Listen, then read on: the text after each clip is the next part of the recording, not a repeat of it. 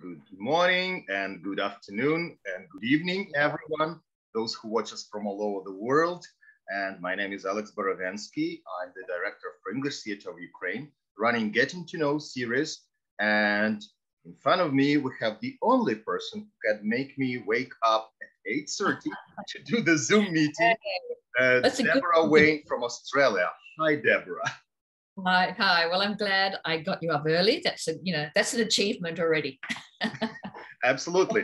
And the reason we're talking is because Deborah brought her performance Unhoused into the online section of PRO.ACT Fest, and she is from Australia, and we are here in Ukraine, and the performance is online, and which means not only Ukrainians, but everybody else can see it. And as far as I know, the performance was streamed yesterday, was the premiere date at the festival, Tuesday, and technically it already happened. How do you feel? Because this premiere is online. It's not like, you sit in there and you see the audience. How do you feel after online premiere? It's always a bit strange. It's true. Yeah, because, you have no idea what's going on with the audience. But, during COVID, we were lucky to have a very good recording because this show was made in 2019, took the whole year to make, and we presented it in Melbourne in Australia in the end of 2019, and it was very exciting. Luckily, we filmed it. We had a very good filming and editor and things, so you get a sense of the show because, of course, COVID happened. We had a couple of invitations for the show, which, we couldn't do. But, having what I feel is at least we can get the show out to the world. And actually, in the last couple of years, it's gone to Cairo, it's gone to another venue here in Australia, and it's had one other one, I can't remember. But yeah, so it's not the same because, nothing better than sitting, as a director, sitting in the audience, you can't beat it. And I just miss that.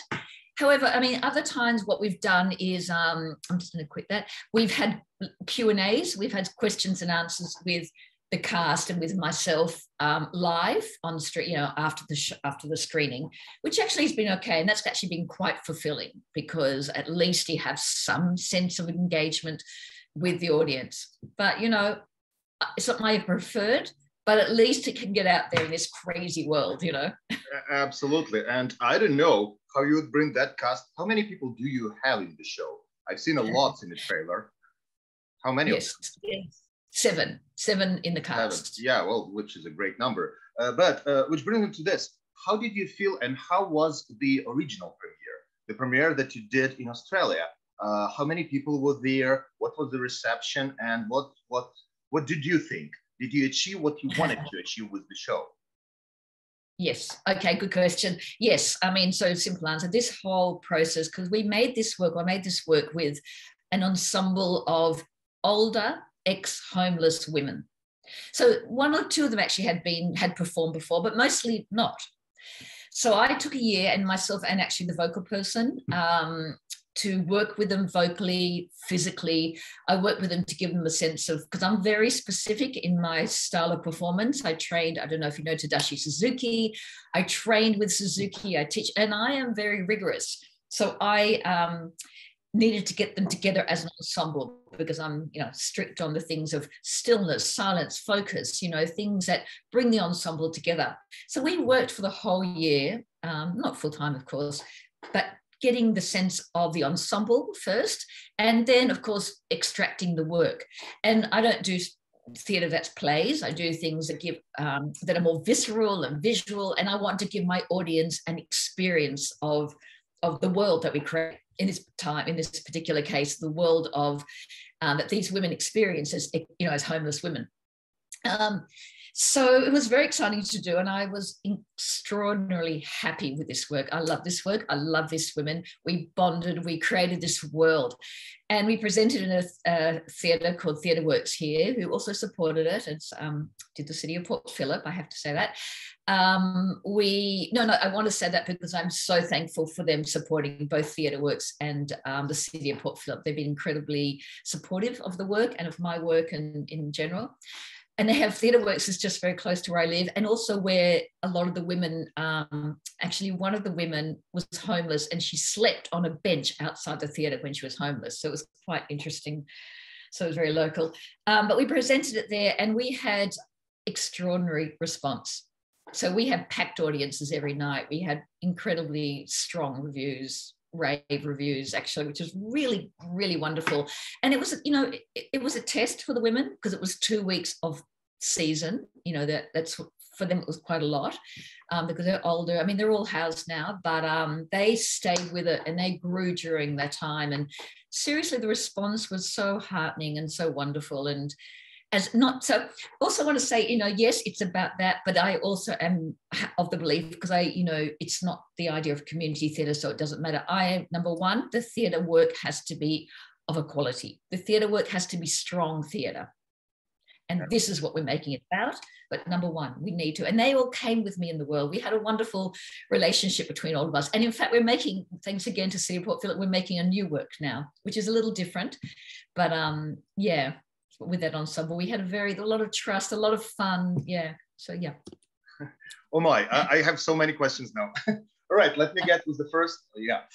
So because you're saying you doing the new project with the same women, the same people. Yes. Who did it except before? For one dropped out. Yeah. Yeah. And so they were not professional actresses before, and you used Tadashi Suzuki technique with them. How did their lives change? You said many of them were homeless women. Did their life change after the performance? And do you follow? Well, you're friends with them now. Do you follow their lives? And how did the performance change the performers? Yeah, good question. Again, so when I met them, they were already housed. Like some of them still were having problems. But what was the most significant thing I think that changed for them as a result of doing the work was a sense of community and really feeling, because they felt the power of it all and they felt the response to it and they heard their voices. Their voices were heard by so many. We had a lot of press on this. We were on the news, a lot of papers and things. So they are really appreciated and felt the strength of the possibilities of performance, theatre, and getting their voices heard. And I think that really changed them. And also they became really close together, close community together, which was very beautiful. Yeah, really, really wonderful. You know, there's a sense of real friendship and camaraderie and you know, that's special, I think. Well, yeah. I can understand it totally. In pro-English theater that I run, we have this special meaning, special word, which we call pro-English family. And it doesn't necessarily mean the actors only, the company, it means the staff also, some of the audience members, mostly people who come often and who like us and who like the values that we share. And basically it is like a family because some people get bonded in a way that I wanted more than, you know, some of them started dating and we're like, whoa, yeah. Okay. Yeah. Well, that's very common. I know. I mean, you know, it's a common thing, isn't it? Absolutely. But it's like that. It's one beautiful thing I love about theatre. Many years ago, for 4 years or 5 years, I belonged to a company in Sydney. I'm in Melbourne now. And we toured, we made work, and we had a bit of a community of performance makers. Each of us were kind of also in other companies, but they're like my family still. They really are like my family many years later. Love these people. There's nothing like it. You can't, I don't know how to explain, like, you know, because you're in theatre and you have that there, but it's very special. Very special. It's like, to me, every performance is like a little adventure. And when you prepare the performance, you go on this adventure together with the team, and they are your team, they are your gang. Sometimes you are a captain of the ship, sometimes you're the sailor on this ship, but you're in it together. Absolutely. So, yeah. And you have to be it. Yeah. My next question is, because this is something that Ukraine doesn't have, Ukrainian theatrical system doesn't have. You have Tashmadada Company. And, well, first of all, I would like to hear a little bit more about Tashmadada. And second of all is we have referred to as theater system, which means pretty often there is the theater with the venue and place. You guys have companies, and sometimes you also have theaters. How is it different, company versus theater? Okay, yeah. We, to tell you the truth, we don't have that many companies that work in dance. Yes, of course, but theatre companies. Years ago, when I used to belong to that company, we had companies that were fully basically funded as well. So that was our full-time job, which was beautiful. That doesn't happen so much anymore, unfortunately. more for the state theatre companies, of course, that happens. But even the state theatre companies don't have a regular group of actors. They draw on a pool of actors and you know, and cohort and, you know, musicians, et cetera, lighting, but they don't have a full-time company. Here, the theatres, you know, there are different style of theatres here. So we have a lot of independent artists and smaller, like my company, Tashmadada, I started a number of years ago now.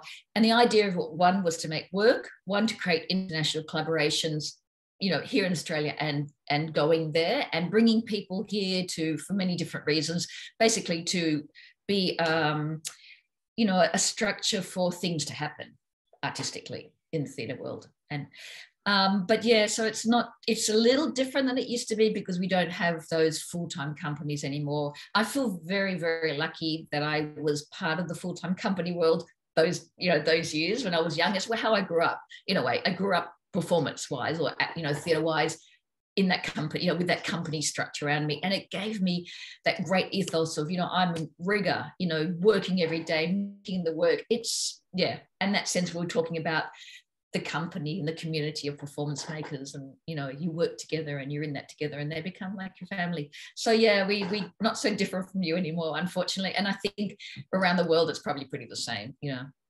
Yeah, absolutely. Yeah. Well, and this thing back again to the online performances, it really unites now. I would never see the Australian performance. We have Icelandic, we have US guys in the online section. And how else would you go? I mean, only the ticket costs like, hell of a money.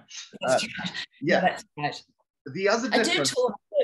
Yeah. Well, when I mean, I'm also a performance maker, performer myself.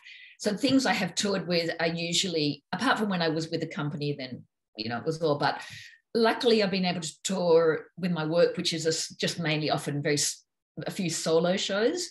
Easy to tour, easy to be invited because they're solo shows. So I have like one solo show I made. It was called Kodili Mankind. It was, you know, it toured everywhere, like Poland and Europe, because it's much easier with the small, you know, myself and the, you know, the small tech people I need to tour, because it is a problem with Australia. We're far away from everything and it's expensive. Otherwise, you know, another piece I've toured with, again, you know, festivals have to invite you, which is generally the way I go. The other way I tour is by running workshops as well. I've done that a lot. But because I do love to tour, I love to, if I'm going somewhere, I love it to be within a theatre context, because to me that's, you know, the ideal way to go. So I've been very lucky, but, you know, theatres and festivals are the main thing in terms of touring for my work and from here in Australia. Yeah, absolutely. And recently my saying was that if we do travel to a foreign country, there should be a festival we perform at. Otherwise, there is no reason for us to go. No, we wouldn't go. You know. Yeah. Are you aware about this company called Eventatron? They connect pretty much all theatrical festivals together, and this is how we made the first festival call via Eventatron, and we got tremendous response. This is how we got, I don't know, 50% of the performers. Have you heard about the company? Well, I have now, but not before you, actually. Yeah. Okay. I didn't know that before. Yeah. Yeah, they're fantastic. They put together all of this. Basically, it's like an aggregator for all the festivals, and you can apply. And I really, really like the whole system. And now, because probably, Deborah, you know, there is always some kind of conspiracy about festivals. You never know what is the deadline, how many festivals out there. You have to know people. To me, it's like the Sicilian mafia. You have to know somebody to tell you something to be accepted. Was it the case with your festival touring thing? Like, was it easy to find the festivals? And how did you get there? Okay, yeah. So it's a little bit of a mix of things. So we here in big performing arts, and you can, you know, a lot of people that not, you know, have to wait for the next one after people can come back to Australia again properly. But it is specifically, we've been having them for years, that there can be a meeting between the artists and festivals and, you know, venues.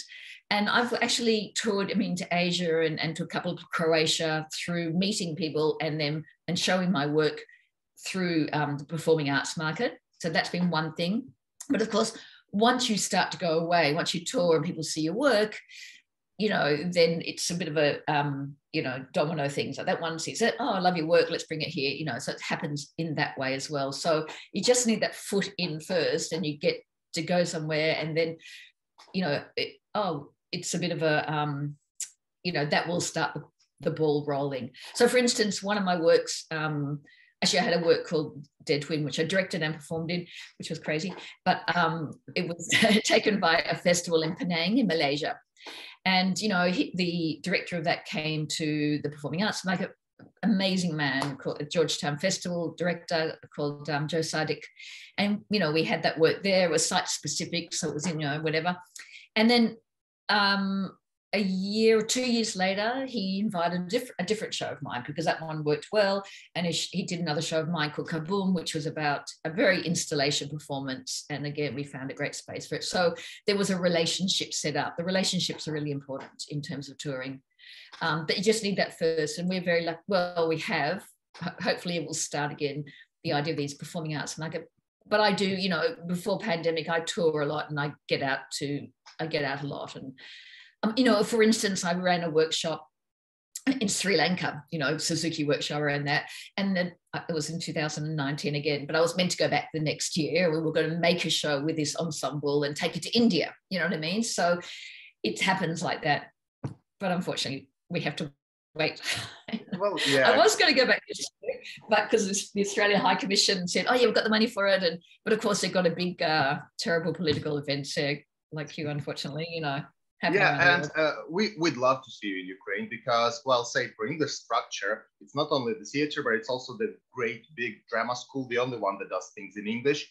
And we do think that when Ukraine wins this war, there will be quite a lot of money built into the restoration of the infrastructure and culture, which will allow us to invite international coaches and directors.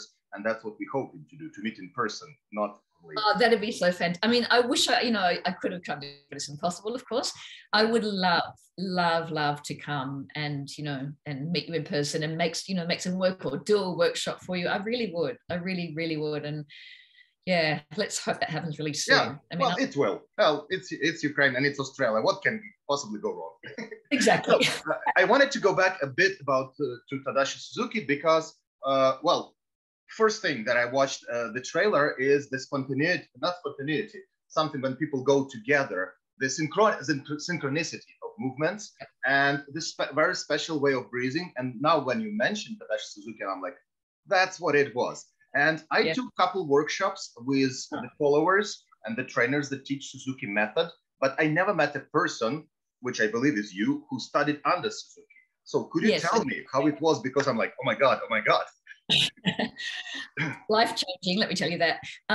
Okay, so when I was with this company in Sydney, I think I told you about them like earlier, we were invited with one of our shows to perform at the festival in Togamora at Suzuki's. Do you know about the festival there, the Suzuki's festival? Every year he runs a festival, which is quite amazing. You have all these incredible people going. So we were invited to perform at the Suzuki Festival, the Toga Festival, it's called TOGA, which is where it is, which was quite extraordinary. So as a company, we went to perform the show there. I had done a little bit of Suzuki before, because someone I know had been there and he was teaching it here. So what happened was, after the festival, which was amazing, and the performing there was incredible, life-changing, I stayed on, and he had a training, like a one month training every day, 6 days a week, with Suzuki at his kind of, has a huge theatre and two different kind of stages, and people stay there, and that's where the residency is, as well as the festival. So I stayed there and trained with him, and the company itself. So it was rigorous, it was painful, wonderful, life-changing. But it's that training for me has changed everything for me. I mean, I've trained with, done the decrew, I've trained with a lot of different methods, but the rigor and the focus and the sensibility, the internal sensibility that training does, really suited me, and I loved it, and I had a lovely relationship with Suzuki. The following year I went back. So when Suzuki thought he was going to teach one more time, and he send people off because he just got tired of teaching. I went back to Toga and did that last bit with him, which was quite extraordinary because apart from the training, and it was so lovely to re-meet all the company again. He would get us up and he'd be talking because he didn't want to teach anymore. So he would get up and go, oh, come to the, to the dining room, and he'd just be talking philosophy, unbelievable philosophy. So that was another, and since then, one of his company members, he came to Australia once to do something, but basically I trained again with one of the company members, and then I've been teaching it because I was allowed to teach it at that time. So I have been teaching it ever since. I used to teach it a lot, and I teach it here and there now. But those sensibilities have embedded themselves in my own pedagogy when I teach and when I perform and when I direct. I love that. So I've made it mine. When I teach straight Suzuki, I teach straight Suzuki. Like I could come in, Ukraine and teach, a workshop of Suzuki. And as well as I could also, I make it when I'm directing or when I'm performing, I, just use it as a base for a certain sensibility. And so I don't do this, Suzuki has his training and his style of theatre. His style of theatre is his theatre. I don't, you don't plagiarize that. The training is for the body and for the individual actor. That has really embedded itself in my sensibility, for sure. Wow. Yeah. Wow. Yeah, it was very special. Yeah, and I love teaching. Now you're a legend. Yeah. How did the ladies from Unhoused took it? Because I know from a drama school that even simple concentration exercises in acting, they take people without preparation. They think, oh my God, we cannot do it. But Suzuki to them, and you did use it in preparation of house set. How did they take it? How did they survive? Well, I didn't do this, stomping. You have this very rigorous stomping. Yeah, I know. I didn't do that. That was, but the the rigor of the focus, concentration. They were, they loved it because they loved that it was such a very particular structure, and they could work within that. I think it gave them boundaries to make the work, and then they trusted. There was a lot of trust between us, and they trusted. Because when there's strong boundaries, you feel freer in a way. And I think that's part of the work as well, what the philosophy is. And they really like that. And, I was very, very particular with the stillness and, explaining to them that if, you're all meant to be looking there and the focus is meant to be over there. Well, if you move, scratch, fidget, well, you've taken the focus away, and they got that. They understood that really, really well. And they understood, we talked a lot about the nature of the ensemble and how in an ensemble, you really got to work together, and you can't just think of yourself. So they took it really well. They really loved it, actually. They felt safe within it, actually. Wow. Yeah. And another point that I also noticed, like if you do acting, it takes you away. Professional actors, they always away. But if you take the person into artistic world, it gives you tremendous shelter. This artistic, the story of the performance, the safe space of your colleagues, this whole thing, it takes you, that's what we use a lot in Ukraine right now, because this is not the safe space. But while we do performances, we feel tremendously protected. And that's probably what the art can give. I don't know. It's it's beautiful. Absolutely. Yeah. So I guess we're going to be finishing on that because, well, Deborah, thank you very much for the talk. It's been very interesting and very, very inspiring. People watching us, the performance Unhoused by Tashmadada Company and Deborah Wayne already been premiered at PRO.ACT Fest, but you can still see it online because thanks to our online partner, Scene Saver, it is available throughout the whole festival, which is until 31st of August. You can watch it on the page of Scene Saver. And we're gonna put a link to this performance underneath our conversation, and watch the conversation. It has a lot of interesting insights, and watch the performance because it is great looking, wonderful story, and wonderful actresses down there. Deborah, thank you very much for the talk. Thanks, Alex. Thanks. Really lovely to speak to you. Like really wonderful. Absolutely. One day we'll speak in person. I'm sure of that. Thank you very much. Have a good day. Thank you. Yes. Bye. Bye.